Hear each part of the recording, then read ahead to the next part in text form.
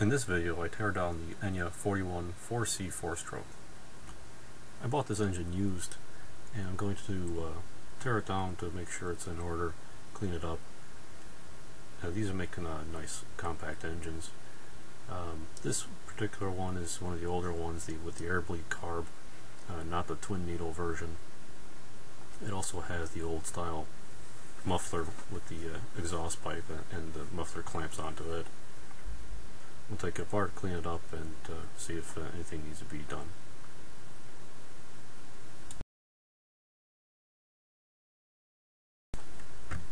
The drive hub just slips right off of the shaft. Let's start by taking off the carburetor and back. This one, most of the Enyas, the smaller Enyas, they're held on with the two screws. This one's tweaked a bit. You can see that the carb is offset a bit. Side has probably been hit or something. There's a gap there. This doesn't affect how it runs, but it can be fixed by straightening the bracket here. It's pretty easy to do.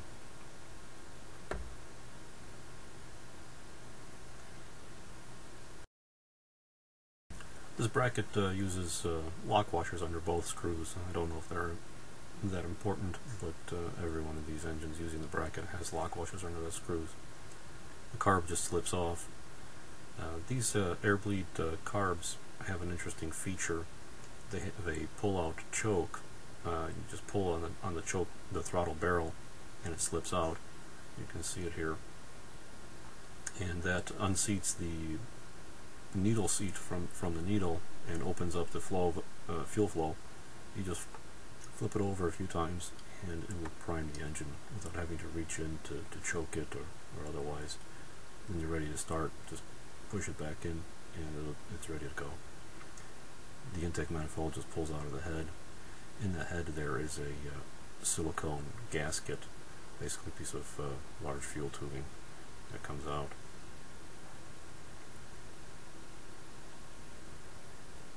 Take the valve cover off next.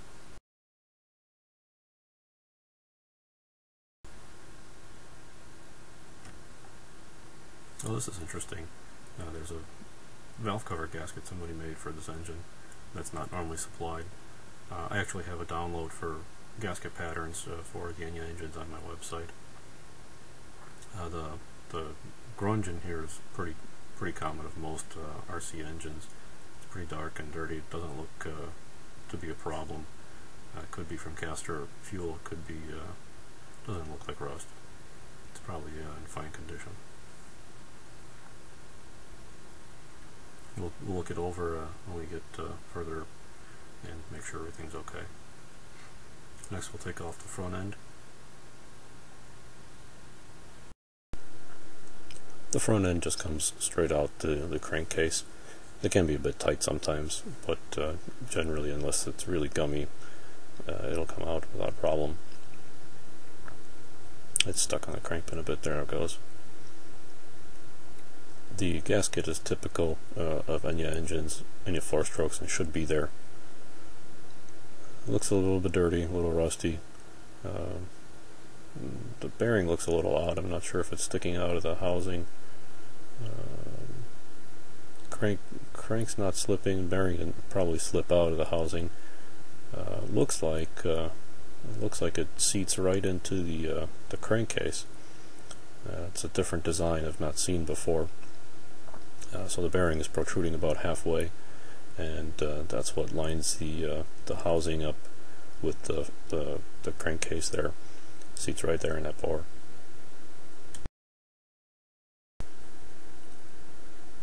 The crankcase doesn't look too bad. It's not too dirty. We'll go on and pull the head.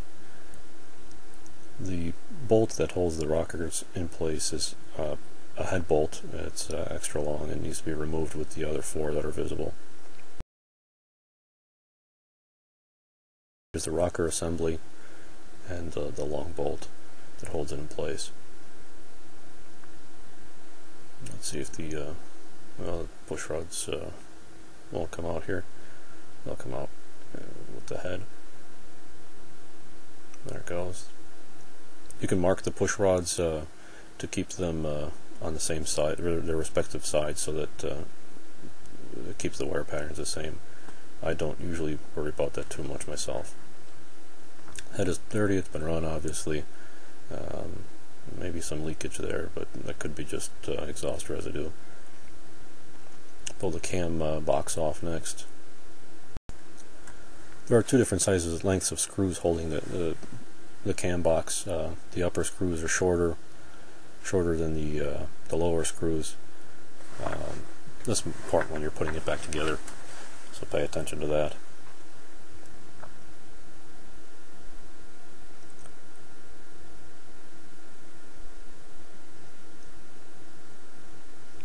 There's a gasket on the cam box that should be there. The dirt in the cam box is pretty typical of Enya engines.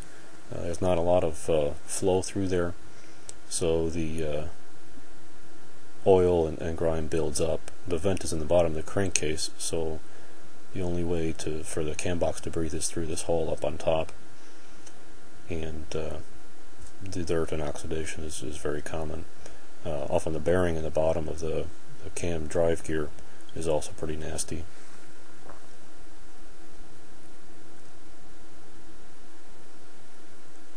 Piston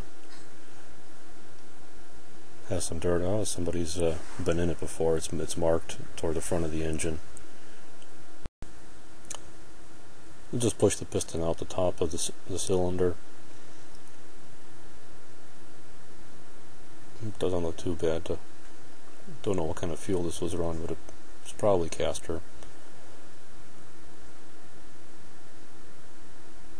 None of the buildup is hard, and we'll use the mark to line the piston up when we put it back in.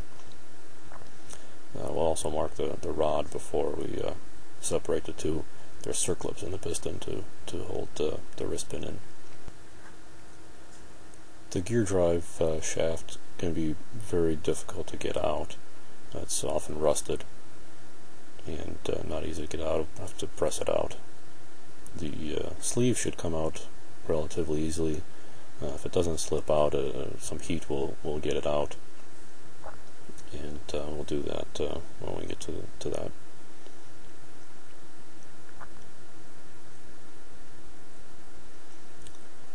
The lifters just slip out either way, in or out.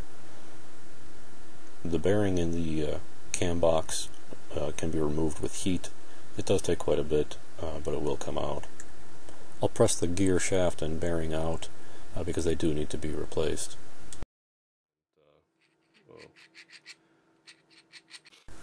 The last thing I'm going to do here is remove the valves. I press down on the valve keepers, the cotter keeper that is, and hold it down with one thumb. Pull the cotters out. These are small parts, so you have to be careful. They're hard to grip and hard to hold. Once the cotters are out, the spring and cotter keeper will come out. There's a cotter in there somewhere. There it is. Let's see if we can show this from another angle.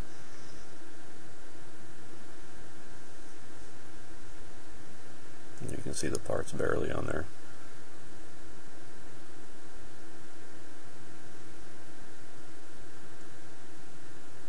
If you're uncomfortable doing this, doing it the first time, doing it inside a plastic bag will keep parts from flying away. That exhaust valve is pretty grungy. That's typical of castor based fuel. We can check the fit of the valve in the guide. Some of the Enyas can actually wear here, and this one feels okay. In the next video we'll look at cleaning methods and look over the main areas that need to be inspected before you put the engine back together to make sure it's serviceable. And then there will be a third video for reassembly of this engine.